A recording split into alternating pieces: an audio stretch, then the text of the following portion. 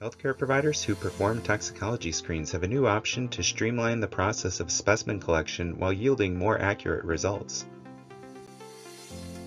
The Amass device card is a patented microsampling device specifically designed for the collection of dried biofluid specimens, allowing for quantitative analysis.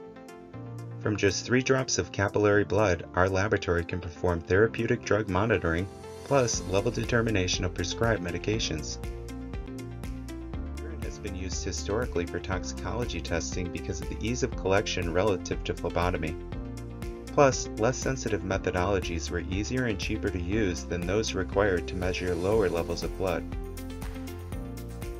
However, concentrations measured from blood enable physicians to accurately determine both that a patient's dose yields a concentration within the therapeutic range and is below the toxic threshold.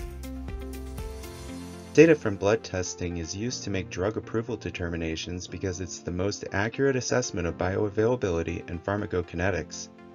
Urine levels do not provide the same information. Now, with the advent of accurate DBS with mass spec analysis, there are no longer any acceptable reasons to continue using urine. In fact, the National Institute of Health conducted a study that looked at over 25,000 patients, examining the relationship between the concentration of hydrocodone and its conversion to hydromorphone in chronic patients using urinary excretion data. The study showed a huge variability between patients. For a given patient, there will be a 23 times variation in the results from one test to their next test. And between patient to patient, there is 134 times variation in results when those patients are taking the same dose. Many factors contribute to how some drugs get excreted, including how much water or liquid a patient drinks coupled with metabolism, which can skew results. Blood is not as affected by these factors as the variability occurs after the drugs leave the bloodstream. Benefits to healthcare providers for using DBS for toxicology testing are clear. DBS devices streamline the sample processes.